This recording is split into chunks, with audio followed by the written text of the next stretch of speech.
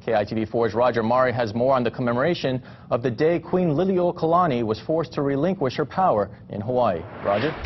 Well, Andrew, for many Hawaiians, January 17th is not a day of celebration, but a day to remind people that the Kingdom of Hawaii still exists. The day started with a march from Mauna Ala in Nu'uanu, ending at Iolani Palace. Dozens from various organizations come together in solidarity to honor Queen Liliuokalani and many others of the royal household. It was in 1893 that this palace became property of another nation.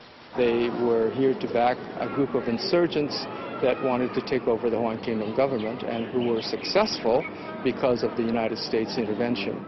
They make their way to the statue of their queen and drape her with lei. It's a way of paying tribute and to letting her know that those who still believe in the Hawaiian Kingdom will continue to protest the taking of their land. The Hawaiian Kingdom still exists, and we are its nationals, we are its subjects that are still around, and that we still are pressing for justice.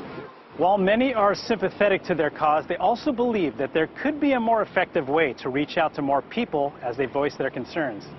I think if we could work with everyone, this will become an issue that the Hawaiians will become more sympathized by different people and more support from different people. Much of the groundwork that has been laid over the last few years are now going to probably be coming to a head, and we expect some international events to occur, some international breakthroughs, as well as some things on the local level.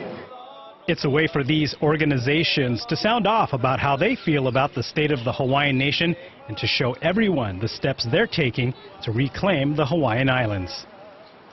The U.S. Department of the Interior held a series of statewide meetings last year to discuss Native Hawaiian recognition. It could take up to 7 months to review all the testimonies. At that time, a decision might be made on whether or not to proclaim Hawaii as a self-governing entity.